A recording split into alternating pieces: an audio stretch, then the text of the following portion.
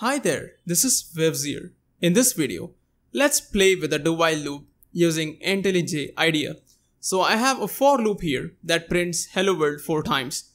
Let's replace this for loop with a do-while loop. So I just remove the for here and I write a do, and at the bottom I have to add the condition.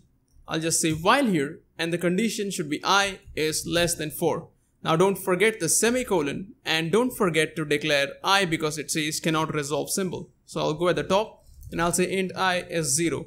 Now very important that you increment the value of I. Otherwise 0 less than 4 is going to be true always, and this do loop will become infinite. So inside the do, we can go and increment the value of I by saying I++. Now let's click run at the top and see the output.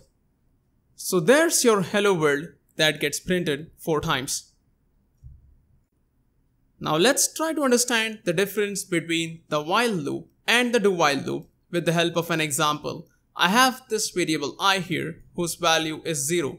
I'm writing a while statement that says while I is greater than 0, print the value of I and keep reducing it.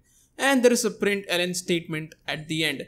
Now it is quite obvious that 0 greater than 0 is false, which means the while condition will not execute. If you run the program at this point, you will see the println statement that appears at the end saying I am next. But if we try the same thing with a do while loop, let's just cut that part, go at the bottom here, make it do at the top, and take a look at what happens. Now when you click run and run the project, this time it says 0 here, which means the print statement was executed first, followed by decrementing the value of I, and then the condition was checked, after which it was obvious that the do should not run once again. So this is the difference between the do while and the while loop. So hopefully you guys have understood how to use the do while loop.